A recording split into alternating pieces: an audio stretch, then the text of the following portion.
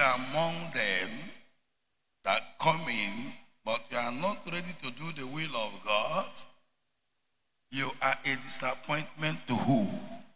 God. And if you refuse to be born again, and you are coming, you hypocrites, you are what? A disappointment to God. And if you refuse to serve God and do his will, the totality of the will of God, you are what? A disappointment to God. And if you are among those that decide and make selection which church fellowship attend, the time to come, you come anytime you like, and you set by the example to people about Christ, you are what? A disappointment to God. You need to check your life. Are you among them? The disappointing multitude. You need to search your life. When did you come to service? When did you start coming? Are you born again? What is the work you are doing in the house of God? How many people have you converted? Are you sanctified? Are you baptized in the Holy Ghost? Are you baptized in the water? Are you example to believers, a representative ambassador of Christ? If not, you are a disappointing believer among the disappointing multitude. Whatever you have today was given to you by who? God, including your life.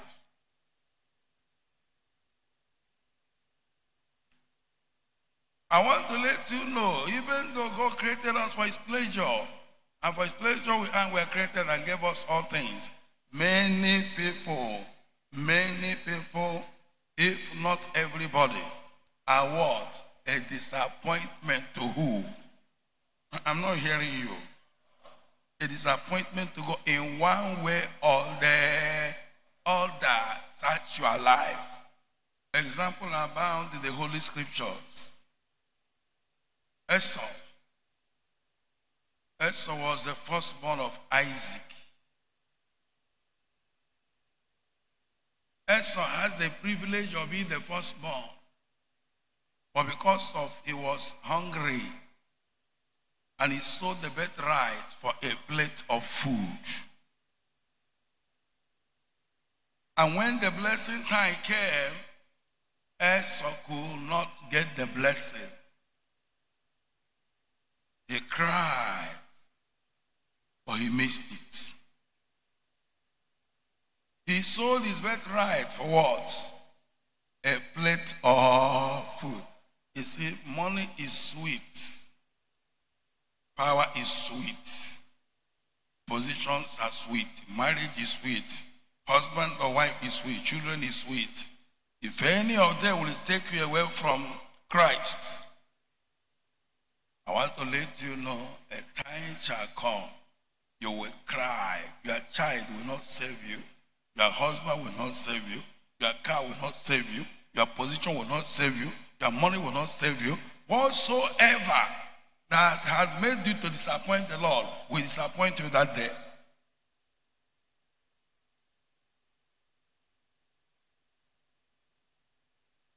I want to let you know, Esau, he sold his birthright.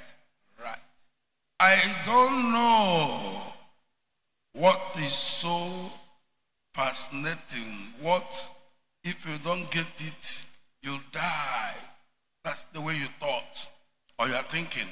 I don't know, marriage is so, you must marry, therefore you abandon the church. The church rule and pattern and the standard. You marry unbeliever, you go out of your way, you will later regret. Money is wonderful. Because of money, you don't come to service again.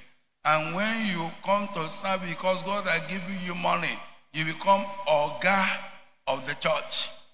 You don't serve, you don't do the will of God, are doing in the church anymore because you're a guy. You are not a worker. You don't come to workers' meeting.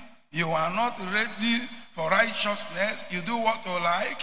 You are a disappointment to the Lord.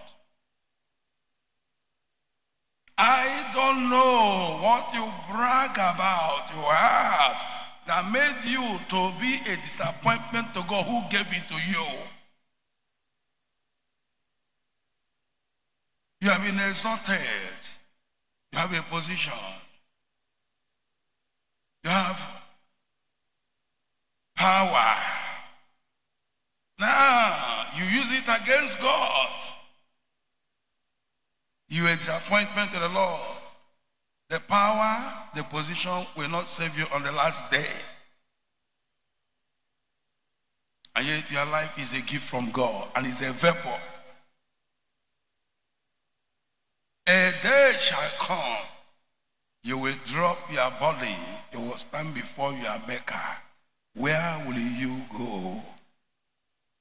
Where will you be at the end of this life? I want to let you know, Esau suffered